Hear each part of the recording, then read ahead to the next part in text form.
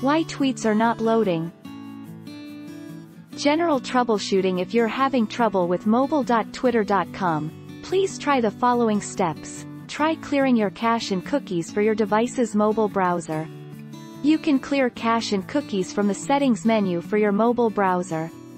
Turn your phone off for 5 minutes to reset the connection. Why does someone's Twitter say tweets aren't loading?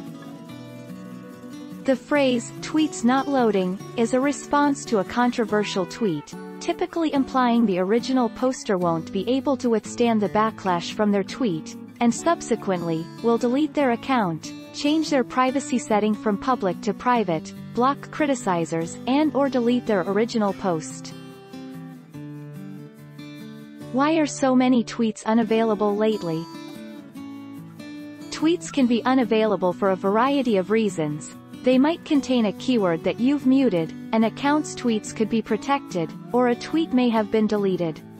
This is usually due to deleted or protected tweets, or muted keywords.